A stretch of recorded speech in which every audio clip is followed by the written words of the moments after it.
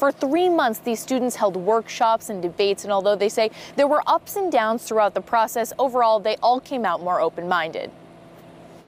It was really an incredible process. The question they were asked was, can we revitalize our democracy? And tonight, 30 students from 7 high schools put their heads together to respond. A lot of times when we think diverse group, we think race and gender, but what's different about this group is we have such a diversity of minds. We said, okay, we're going to listen to each other, but we're going to respect each other.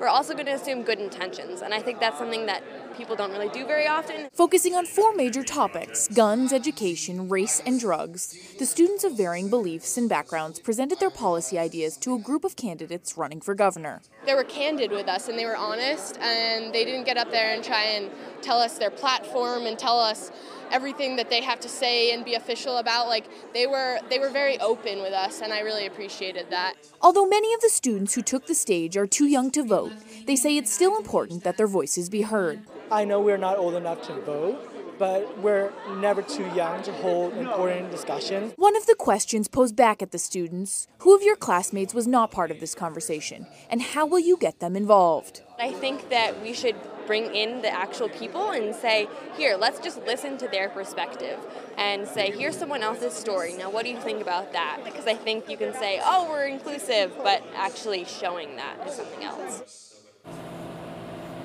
The kids and organizers say they hope that even more programs like this one will be held across the state so that even more students can get involved.